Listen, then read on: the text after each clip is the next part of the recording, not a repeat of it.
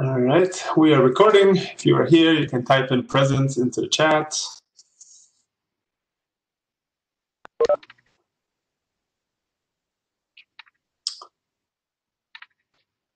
All right, any questions before we get started?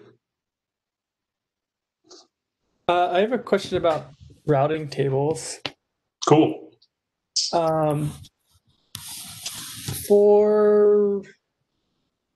Okay, so there was like tables for costs of like cost tables lectures, but how does that relate to the actual route? And then for the assignment, when we put in a routing table, those are just going to be hard coded. So we basically just get to pick the route. There's not going to be any like, do we just pick the route and then just send in a table that's hard coded that tells each router where to go? Or for which assignment? Oh, sorry. Oh man, 3? Yeah, 3. You are setting the routing table. Okay. But it's a different routing table. It's like a prefix routing table where you're saying for this destination, use this interface. Yeah. Okay. So like each router then has knowledge about every. Actually, let me say it differently. For assignment 3, what you're really setting is the forwarding table. The forwarding table. Okay. Yeah, I'm calling them routing tables, but they're really forwarding tables. Whereas for this interface, for this destination, you go out this interface. Yeah. Okay. For PA4, what you're building from the cost table is a routing table, and then based on that, you can create a forwarding table, which is not what I'm asking you to do. You can kind of make a routing decision on the fly, make a forwarding decision on the fly using the routing table. Okay, so again, when we have like the cost table, or how does that translate into the actual route? Like, is there another table that's related that has routes, and then each one? Yeah, let me see if I can clarify this. Let me find a slide for it.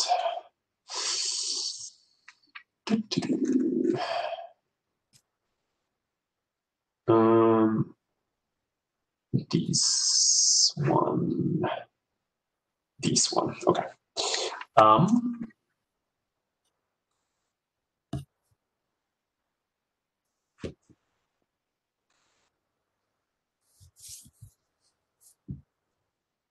Okay, so what you're seeing here on the right is the network, where each node from that knows its cost table, right? So for X,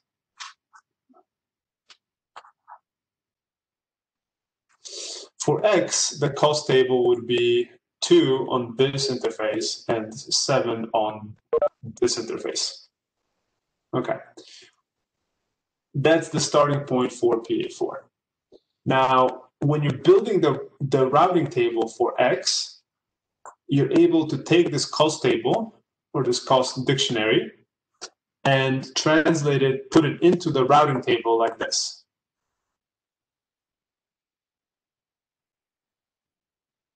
Right? So this is just what X knows. This is its cost of reaching each of its neighbors.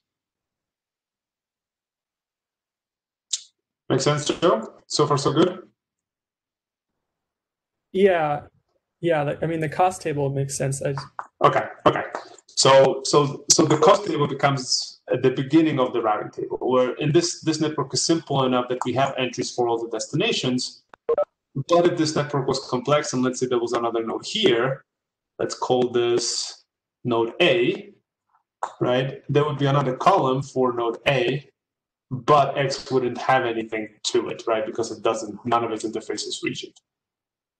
Okay, so then we go through the process of building the routing tables by nodes exchanging their routing tables with each other.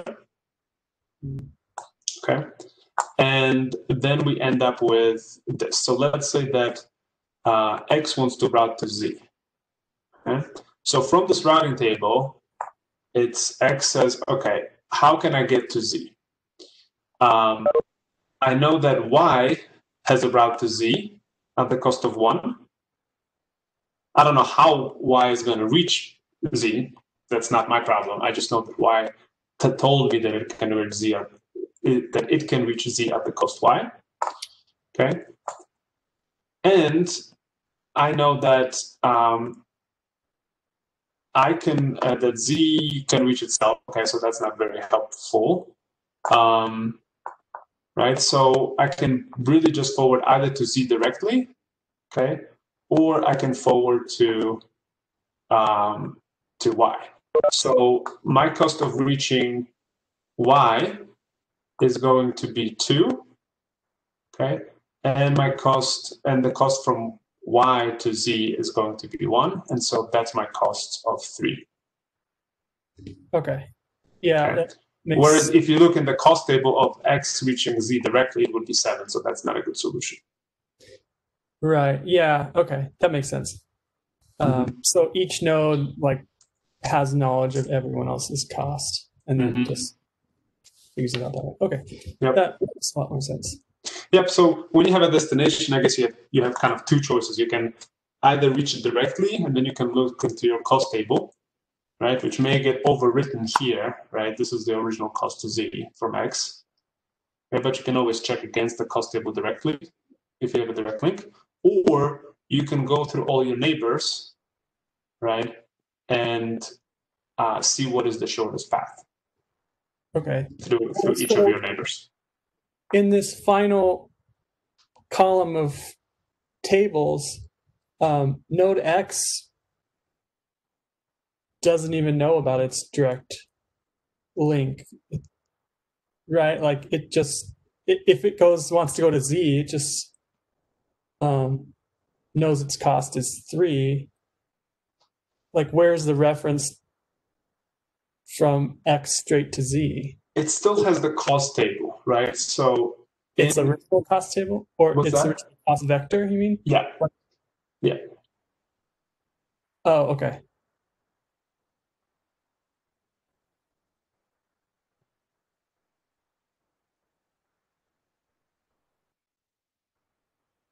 Okay.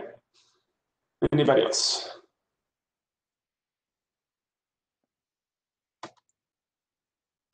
Cool.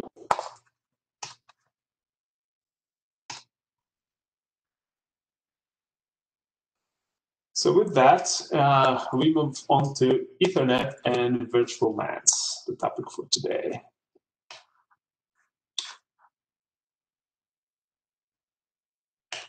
Okay. So Ethernet is the dominant wired LAN technology. The kind of idea is that Ethernet started back in the day, and it has gone through a lot of evolution since then. And basically, even though there were changes to the protocol, it's still called Ethernet, and it will probably be called Ethernet forever and ever. So it's sort of a historical transition, even though there have been a lot of changes, the name has not changed. Okay, so initially there were other LAN technologies or local area network technologies.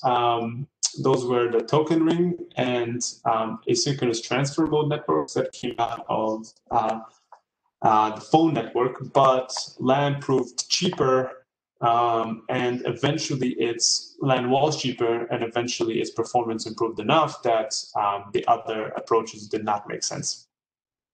And so it was able to keep up with the speed race with the other technologies. And the protocol is simple, which means that the hardware implementing the protocol can be simple, which means it's cheaper to manufacture. And so that's kind of where the cost comes in. So this is the original, one of the original drawings of Ethernet. And the idea was that there was a wire that moved through the building or through an office called the ether, and then different computers were able to tap into it And the Ether effectively became a broadcast domain such that whenever one computer sent a message, it was delivered to all the other computers. Sort of like you can think of it as a bus, right? And so there was this tap.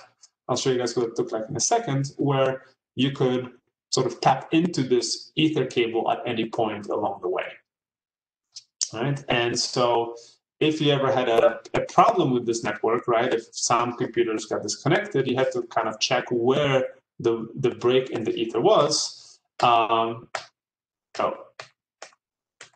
thought I had a cool image. Anyway, maybe it's later on in the slides.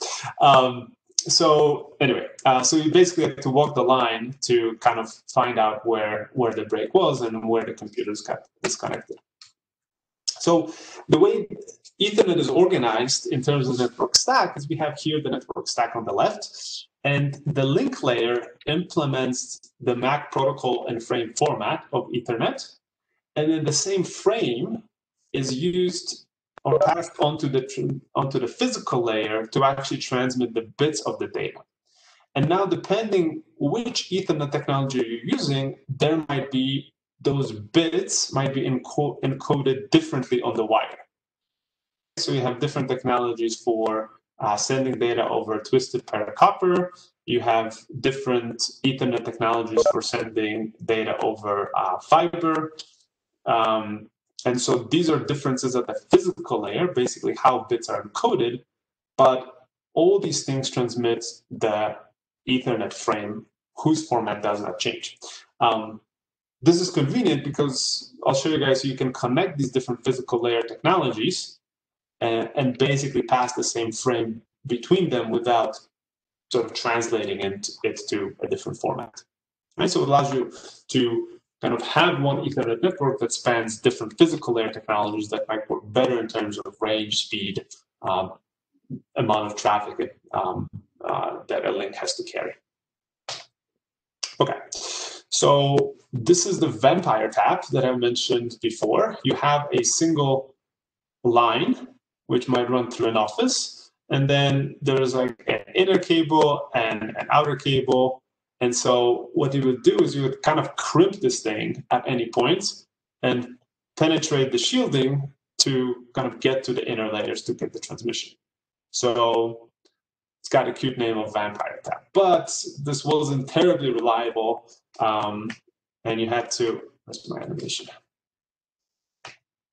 Yeah, you had to walk the line to find where the break was. So to avoid this situation, the next kind of approach was to build sort of an interface to this cable that was a little bit more reliable, and then eventually we moved on to the Ethernet jack that you guys know today. Right? So these are the different physical layer technologies, but the protocol was the same. And so when it comes to the frames that are transmitted, we have the standard frame of 1500 bytes, but there are also formats for jumbo frames when you want to transmit more data. We have the same header, but you can allow for more data to be transmitted inside each frame. Can then allow for your IP packets to be larger, but maybe then they are too large to go outside of your network, and then they need to be fragmented onto the standard frame size, which is part of your PA3 assignment.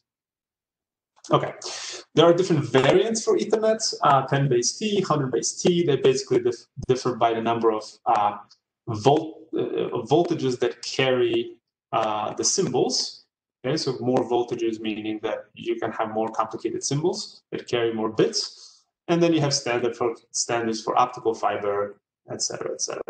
Okay, and then when you have a bridge that kind of links two different cables together, you can think of it as a hub or a bridge. We'll kind of get into the differences between those. The same frame might be translated onto a different physical layer technology. Okay. So fiber optics is also considered Ethernet then? It can be.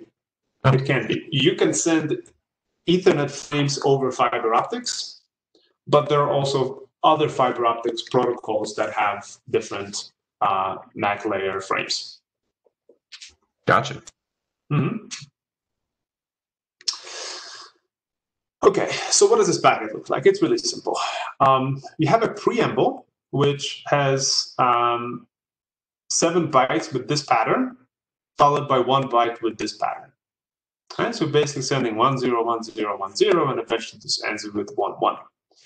The reason that is there is if you have different network cards connected together over a wire, they need to be able to synchronize their clocks to be able to say, okay, this very short period of time, whatever voltage is in here, we're going to count that as 1 bit, and then the voltage should change, and then we can count that as another bit.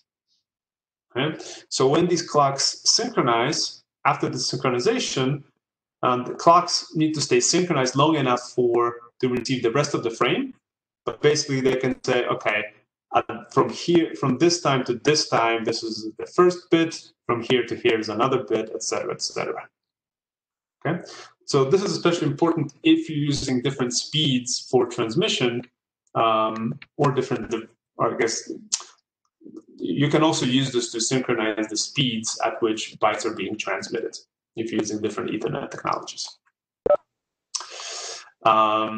Okay, so we have the preamble, which allows for clock synchronization. Then we have the destination address. This is the MAC address. Then we have the source address. Okay, why would the destination address be first?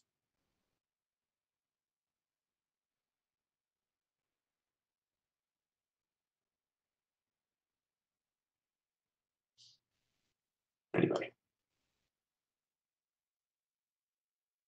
Okay, so as someone is receiving this, right, they synchronize the clocks, they can figure out the destination address, and now they can say, oh, okay, I need to forward this packet or this frame out a particular interface, and I can start moving data in that direction. Right? So it allows you to make a forwarding decision earlier, instead of waiting for, reading source address if this were reversed, and then just to wait for the destination address to make a forwarding decision. Okay, so we have the addresses, then we have the type, just 2 bytes, which specifies the higher layer protocol to handle the payload. And we've seen this before, so maybe this would be the IP protocol if we're including an IP packet in here. Right?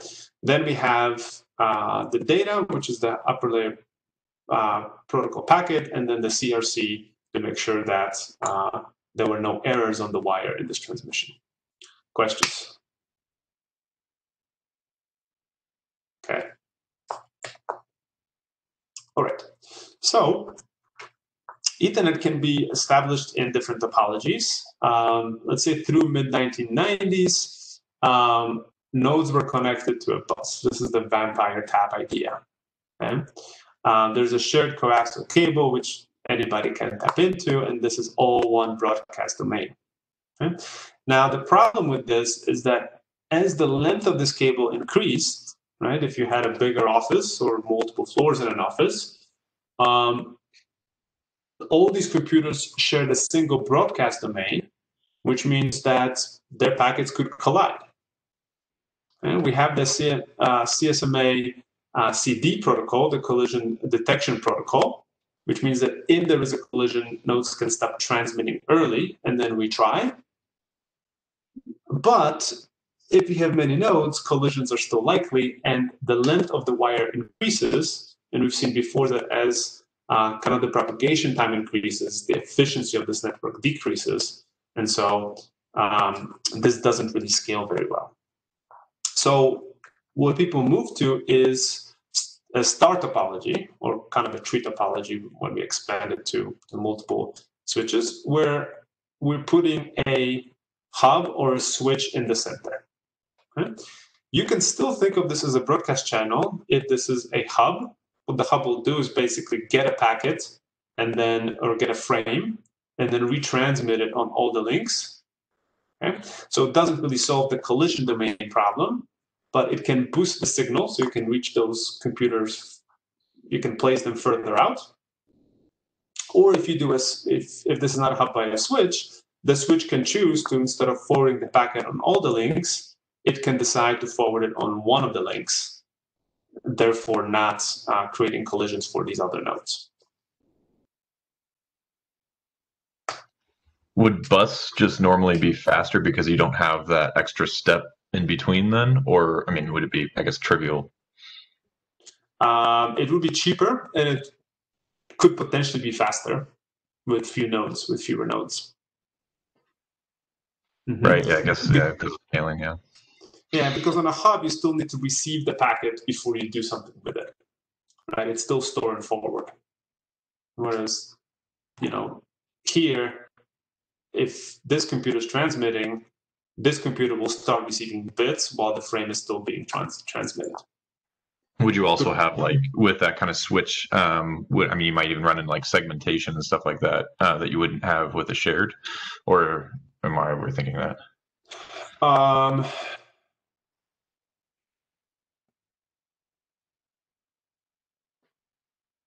You probably wouldn't run into. Would you run into segmentation issues? You can, but those would be treated at the IP layer. So yes, with the bus, you would not run into segmentation issues because you're just transmitting one packet, right?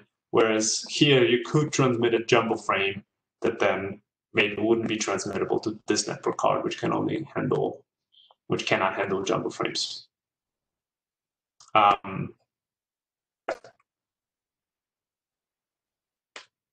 Okay, so we have hubs and we have switches.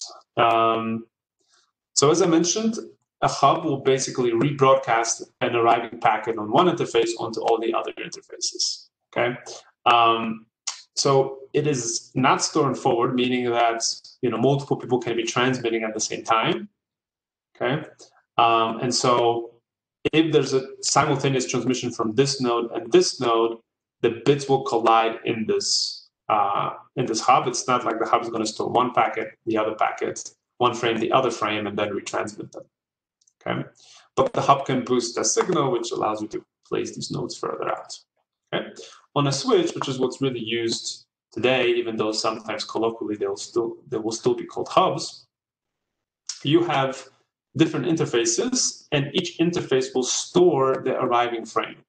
Okay? So all these nodes can be transmitting data at the same time. The switch will store all the packets and then figure out on which interfaces it should forward them and transmit them simultaneously on different interfaces. So maybe one packet would go here and another packet would go on that interface. So it acts more like a router. Okay? You're not going to have collisions. It's full duplex, meaning it can be transmitting data here and receiving data here on different interfaces. Okay? Or even on the same interface. Ethernet is duplex in this. You can have different speeds connected to each link. And the nice thing is that this is transparent to users. The users can't really.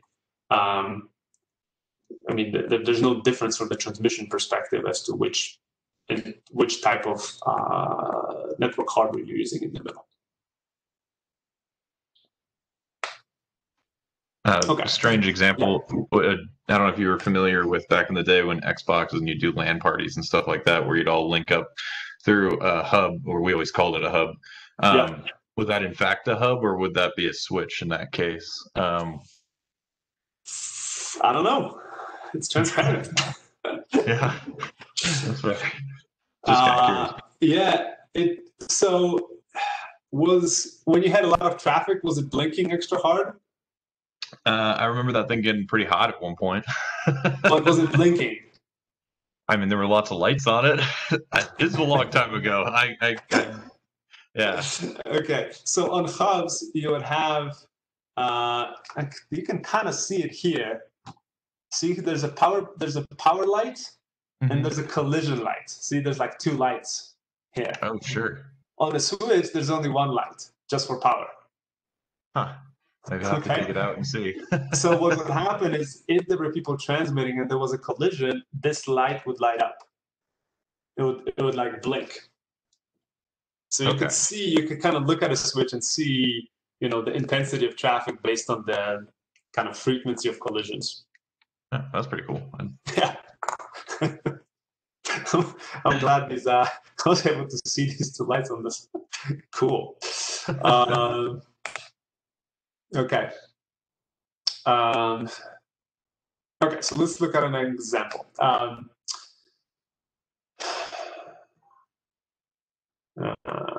Okay, so we can basically, so through a switch with 6 interfaces, we can have simultaneous conversations between A and A prime and B and B prime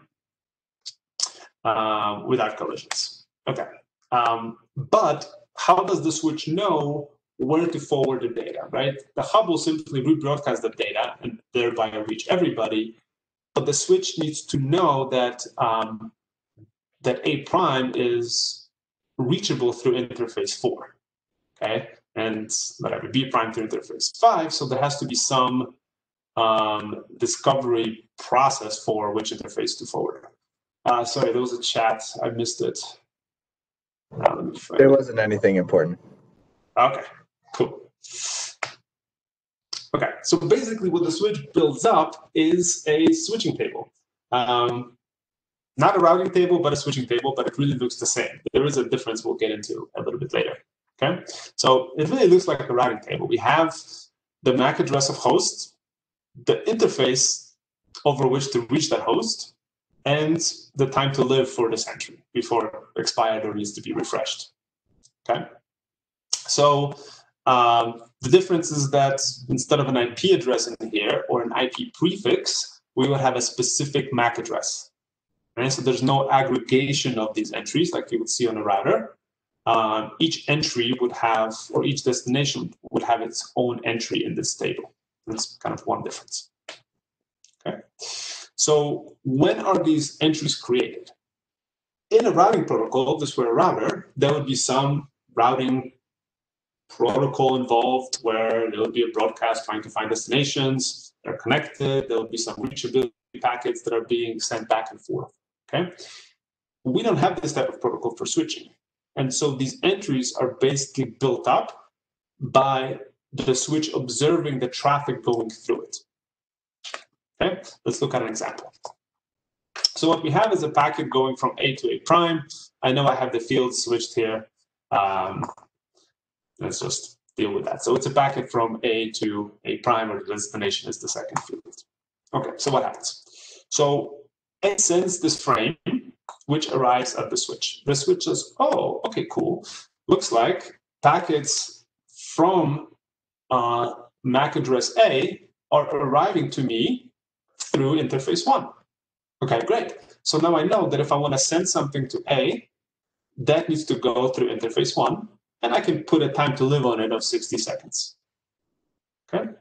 At this point, the switch has no idea where to forward this packet, where to forward this frame, excuse me. And so it's going to broadcast it to everybody else. Okay? And so when it broadcasts it to everybody else, A prime also receives a copy. At this point, A prime can send a reply. And now the switch says, oh, okay, cool. Looks like A prime is reachable through interface 4. When A sends the next frame, that frame will arrive, unless I don't have an animation for that. When A sends the next frame, it arrives at the switch, and the switch can look at, oh, this is for A prime. Now the switch can look in its table and say, cool, A prime is reachable through interface 4, so I'm going to forward it through interface 4 and not broadcast it to everybody else. Sweet. Okay, so let's look at this protocol in more detail. So when the switch receives a frame, okay, if the destination MAC address is not found in this table, it is going to flood or basically rebroadcast the frame on all its links. Great. Okay. If the destination is on the interface from which the frame arrived, the frame will be dropped. Otherwise, the frame will be forwarded on the interface from the table. Why do we have this part here as part of this protocol?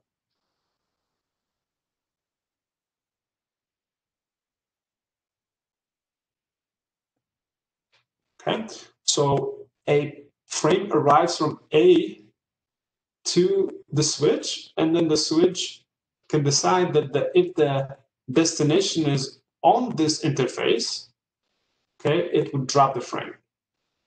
But why would the switch be getting this frame in the first place? It's a little counterintuitive. Let's say that there is a hub connected to the switch. Okay, so if there's a communication between two nodes, one here and one here, and they're sending data to each other via a hub, okay, anytime there's a transmission between these two nodes, a copy of the data is being broadcast and also arriving at the switch. But the switch knows that the destination is behind this interface as well, and so it doesn't need to rebroadcast or forward it to anybody else. Okay, so the switch allows the termination of a broadcast domain of potentially a hub connected to it.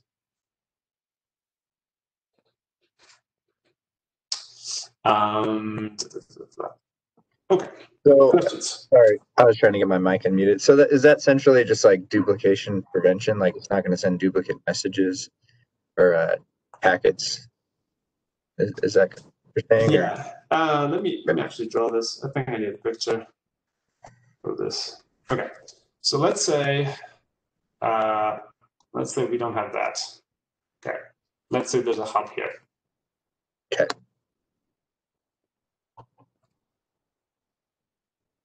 Hub. Cool. Okay. And then we have two links to it. We have travel to X and going to X prime. Okay.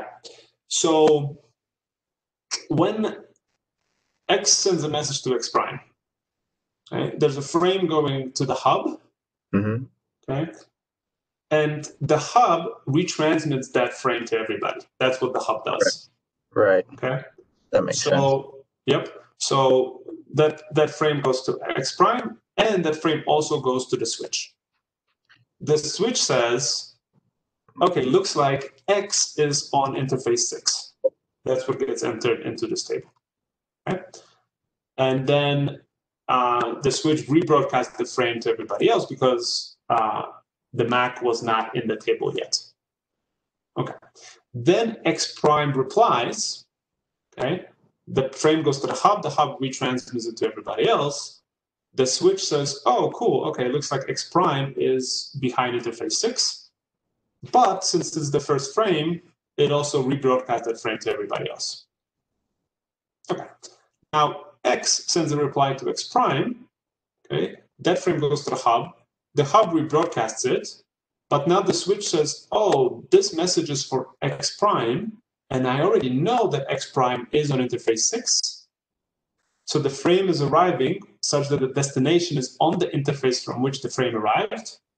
And so now the switch drops this frame. It doesn't rebroadcast it to everybody else, but the hub does. And so the frame still reaches X prime.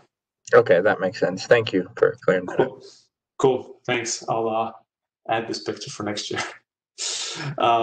Sweet. Okay, so that's how this works.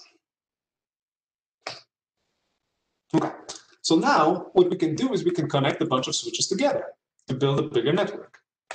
Okay, so if we want to send data from a frame from A to G, okay, how does S1 know to forward the frame via S4 and S3?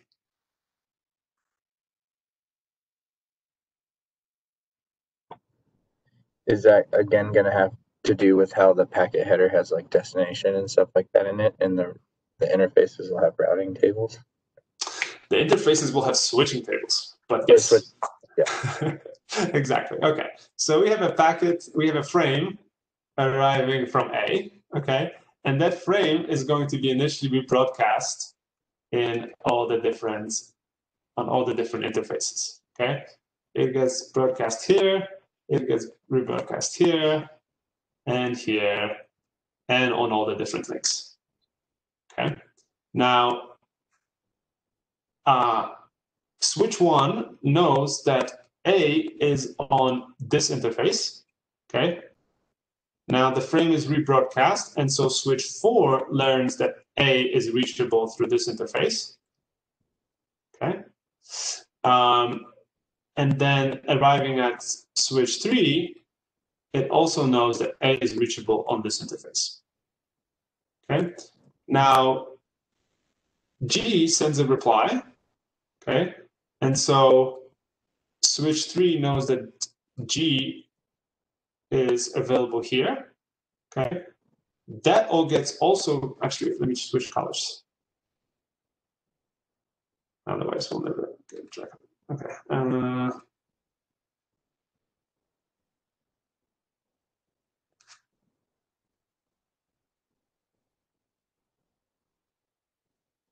Okay.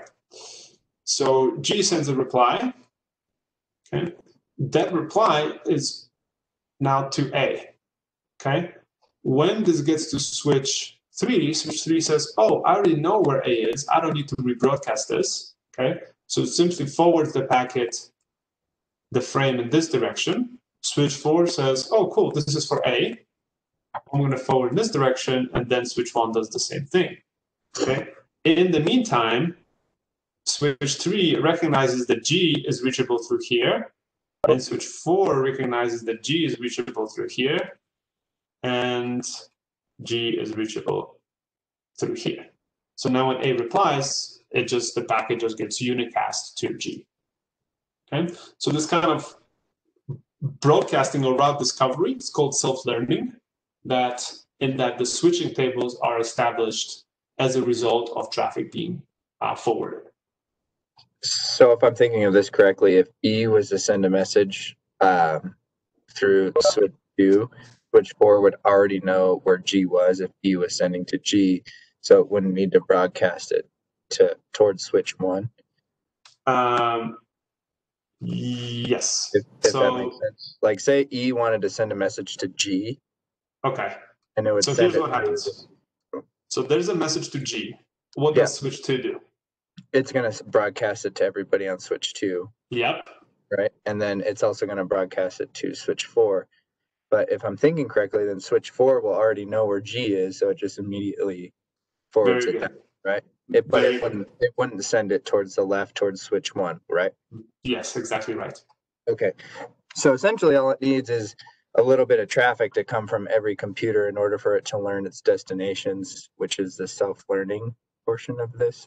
Exactly. Now, keep in mind that those entries expire after 60 seconds or whatever you set it to. So if there's no traffic, eventually the switches will forget. Cool. Thanks. Cool. Yep. Okay. Why don't we do this in the internet for routing?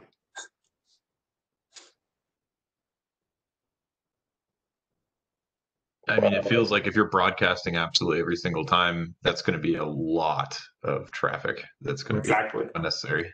Exactly. So this doesn't really work in very, very big networks, right? Because you have to broadcast packets to everybody. There's also another issue in this, in that switches only work in trees. There is no concept of like an alternative path. That's right. So you only have, this will only work in a tree topology, right? There's no concept of a routing cost. Okay. So, but for small topologies, this works very well. Okay, so let's look at a bigger network and see how it might be organized.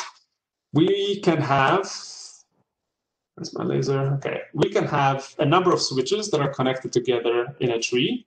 Maybe each switch corresponds to a building, such as EE building, a computer science building, whatever. To that switch, maybe these are hubs, maybe these are switches. You can have the web server, the mail server connected, right, in their own kind of networks. And then eventually you would have a router that would connect you to the broader internet. Right? And what you might see here is that there are 100 megabits per second links between the different buildings, and maybe a more capable link to the router because it has to carry the traffic from the whole organization. Okay? And then maybe each of the computers would be connected over less beefy Ethernet to the department switch. Okay? So this has to do with provisioning the network, getting the thickness right, so that none of these links become a bottleneck. Okay, so let's do a quick comparison since we have both switches and routers in this network. Let's do a quick comparison. So we can forward an application layer packet. Let's call it that way, application layer message, through switches and routers in the same network. And so what happens? Forward data from the application layer to the transport layer, create a segment, which then goes to the network layer to create a packet. The packet then goes inside a frame at the link layer, and then gets transmitted over the physical layer. Okay, it gets to the switch receives the bytes from the physical layer, passes the frame to the link layer, and then based on the self-learning process, it decides which interface to forward that packet on, the frame on, or to broadcast it. Okay, the frame then arrives at a router. Okay, this is a router symbol because it's a circle, or it has kind of, I don't know, a slightly different symbol here, but usually circles mean routers. Okay, and so the frame is decoded, goes to the link layer, but now that frame is not switched because the router says, basically gets the link layer to forward that frame up to the network layer, where a routing decision or a forwarding decision is made to forward that packet onto through an interface, which then delivers it to ultimately its destination, and the packet is forwarded through all the layers back to the application. And so a piece of data being transferred by a switch will be processed by the link layer, or if it's a router, from the link layer will forward data to the network layer to make a routing decision. Okay, so we can compare these in terms of things like path reliability, forwarding speed, and network scalability. Okay. In terms of path reliability, switches only allow for one path in the network. If you want to have two paths be available, have a fallback path, or have load balancing, you need to have routers, right? Switches won't be able to handle that. As far as forwarding speed, which one would be faster, a switch or a router? Switch. Why? Because it only has one path to take, or one direction to go, I guess. Okay, so the decision is simpler. Maybe. It also takes less processing, right? You don't have to forward the packet to another layer for a decision. Yeah, so switching is going to be faster. And as far as network scalability, obviously routing wins because you don't need to broadcast your data packets to the entire network. Okay. So with that, we can look at how to actually translate a network that logically looks like this into something that we can actually lay out through a building or through a physical deployment. And this is where virtual LANs will come in handy. Okay, so first question with a physical LAN, which is what we've been talking about, is does, let's say, packet from the computer science department need to be broadcast to the entire network? Right? If these are all switches, initially a packet from computer science would go to all the different switches. Right? That seems wasteful. Somehow we should maybe try to constrain it a little bit. Okay. If there are many small groups, right, many small departments, or maybe each lab want to have its own broadcast domain, then the network becomes complicated with many small switches. That gets expensive, hard to manage. Okay. And then what happens when a user moves between groups? Right? Logically, maybe we want that host to be part of the computer science broadcast domain, but now they're in a different building, right? Do we run a separate wire to follow that person around campus? Probably we don't want to do that. Okay, so this is where virtual LANs come in handy. What we can have is a switch, okay, that logically separates groups of ports as belonging to a different virtual LAN. Okay, so for example, computer science ports would be whatever, 9 through 15. And so a message sent to port 9 would be broadcast through all the other ports belonging to computer science, but not to the ports belonging to electrical engineering. Right? You can think of it as two switches glued together, but we can logically assign ports to one virtual LAN or another. Okay. So this begs a question of how to send data between WE and CS. And two approaches are possible. One, we have a separate router where data from here needs to be, if it's not going to electrical engineering, it needs to be sent to a router, which then routes it back to the switch, which then forwards the data to computer science. It's one possibility. The other one is to have a built-in router inside the switch, just for this purpose.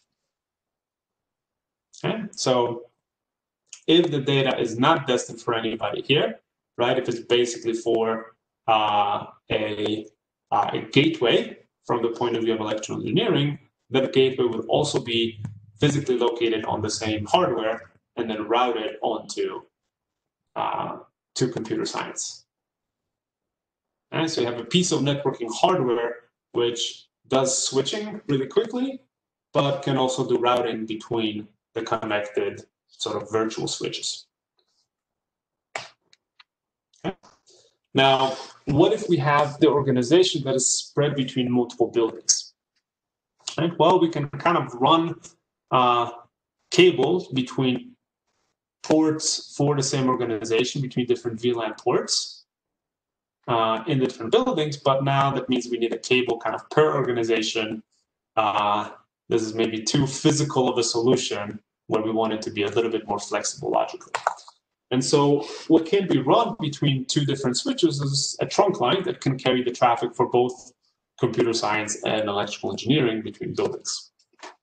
All right? And so the question is how to direct a frame that has been sent onto a trunk line to different domains.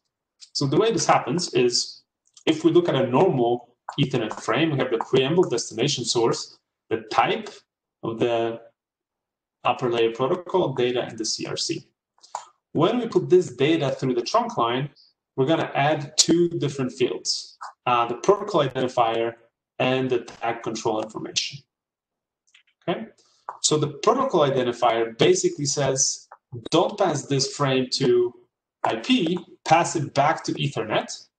Okay, and the tag control information says, pass it to computer science or EE.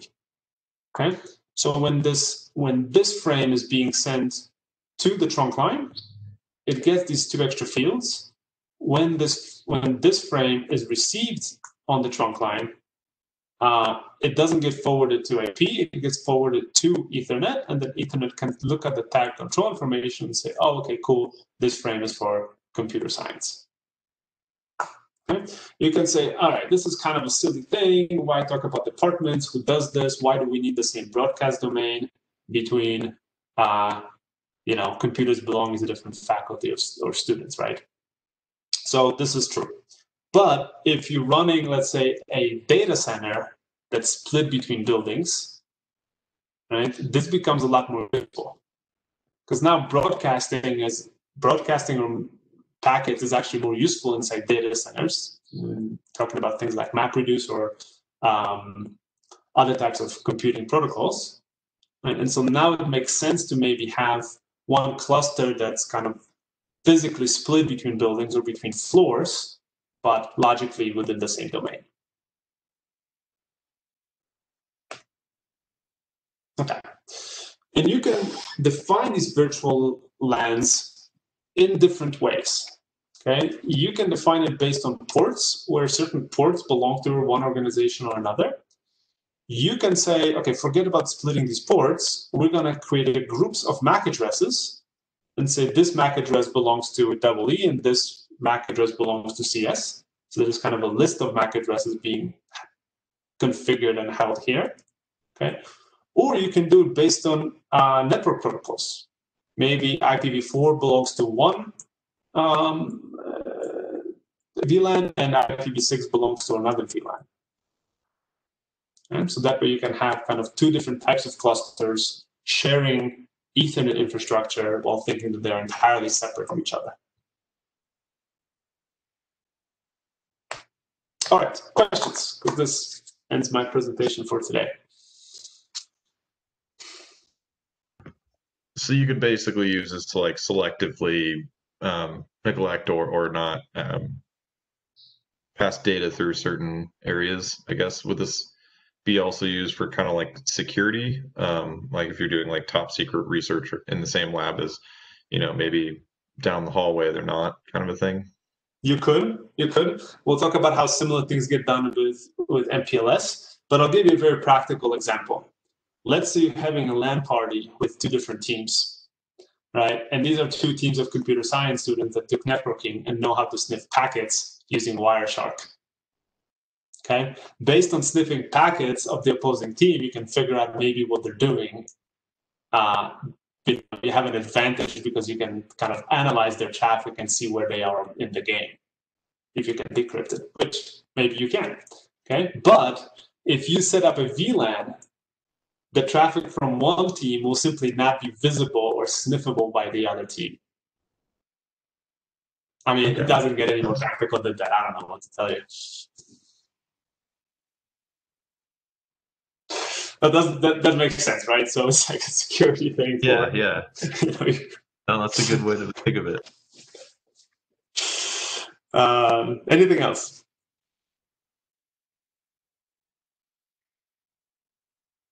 All right. Well, thank you, guys. Thanks. Thank you. I'm actually on time. Perfect. Thank you. Thanks.